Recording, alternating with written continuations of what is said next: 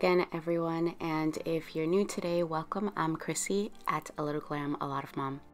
Recently, someone on Instagram asked a valid question. Given that we don't use curriculum, how do we show our work for record and portfolios?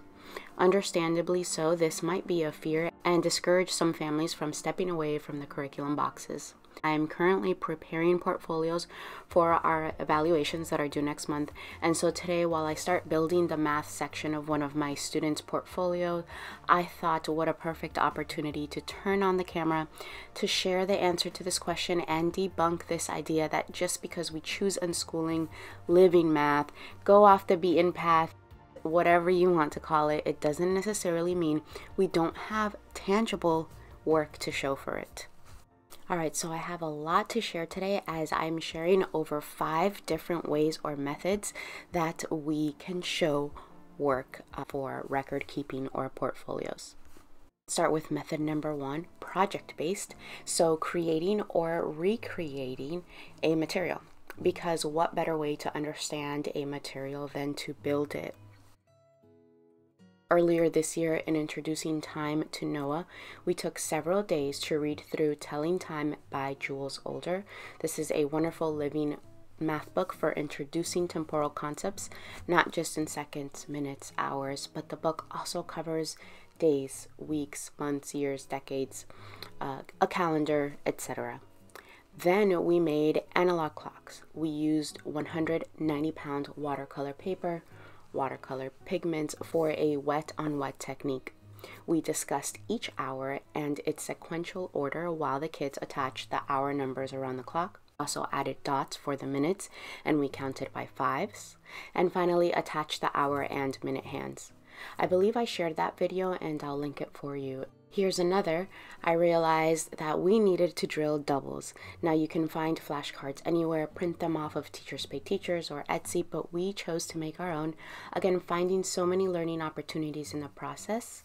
I gave the kids several sheets of watercolor paper. Again, we did a wet-on-wet technique, cut them down to size, and that's it. They're the most beautiful flashcards that we could have sourced, in my opinion.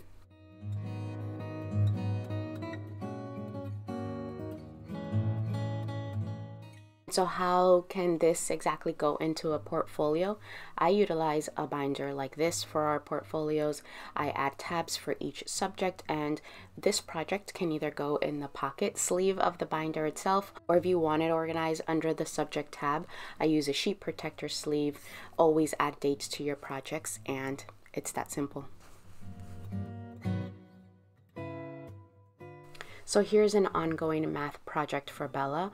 I picked up this DK's Complete Children's Cookbook, I believe last year, as the spine for Bella's year on measurements and fractions. So to go with the cookbook, Bella has started a recipe card booklet. Before she begins to prepare the meal, I'll encourage her to copy down the ingredients list and the step-by-step process. Not only is this great practice for handwriting and spelling and copy work, but she's also becoming familiar with the ingredients and the process before preparing the meal, aiding in her confidence in the kitchen. I think I might add notes on the back of each recipe card of which tools she utilized and which concepts she practiced, along with the date and page number. In addition, I'm also going to include a photocopy of the recipe page out of the book. Photos here would also be a great idea of your child in the kitchen, and we have done that as well in previous portfolios. We love making main lesson books. This is one on the quality of numbers block. I laid a spread out of pre-cut booklets, block beeswax crayons, and some loose parts or manipulatives, and together all 3 of my youngest and I explored each number.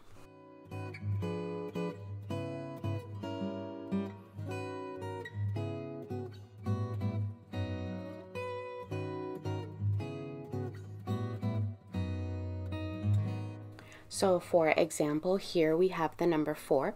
Representing the number 4, Bella chose to draw a butterfly and its 4 wings, 2 forewings, 2 hind wings. Then with manipulatives, we demonstrate all the add-ins, subtrahends, and Bella also did factors and quotients for each number 1 through 12. Each person's main lesson block book is going to be unique and beautiful. Art and creativity is also so personal and unique to each individual and their skills and their talents. There's no pressure for one to keep up with the other. And you could very well just make it into 1 year-long math journal. We actually do the journaling method with our nature studies and language arts. This past year, Bella also made a multiplication main lesson book. One of her favorite ways to learn multiplication was through multiplication flowers. The multiplication flower is a fun and artistic way for a child to build the multiplication table, an activity typically seen in Waldorf classrooms. What's neat about the flower is that we can also begin to introduce division.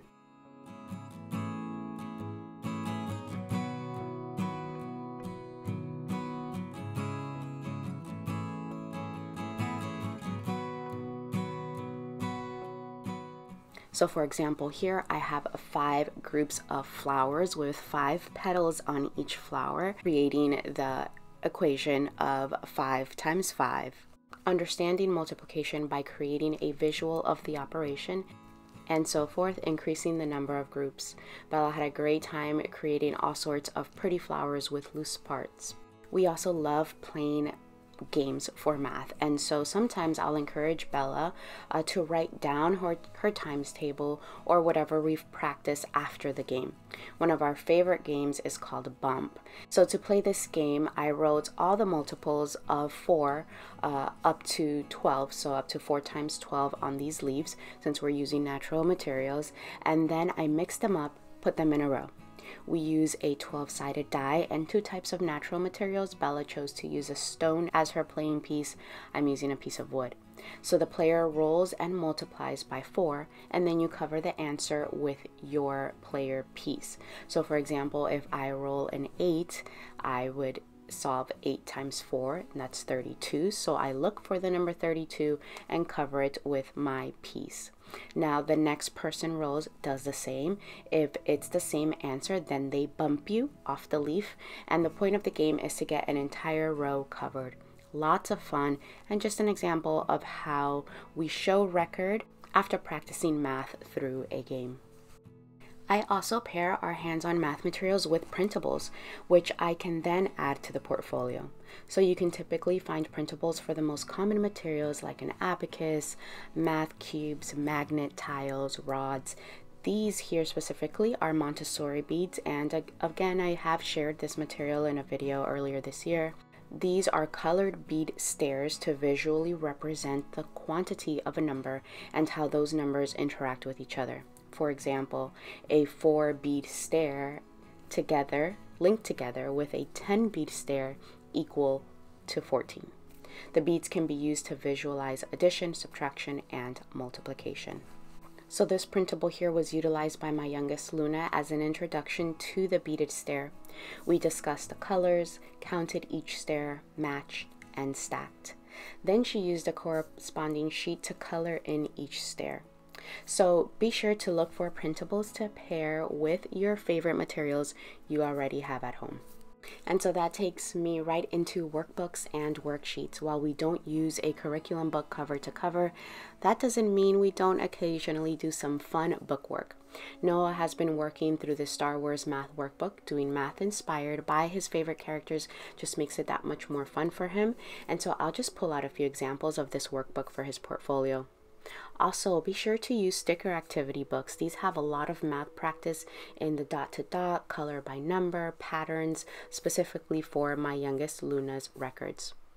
And I also collect loose worksheets. I keep a folder that I can just toss our occasional worksheets in. For example, cut and paste type of worksheets, mastery worksheets for my older student, scavenger hunt. Bella also enjoys color by number. She's moved on to the multiplication. So granted, we don't use a lot of these, so I don't have a big collection, but just enough so that at the end of the year, I can pick 1 or 2 to add to the portfolios.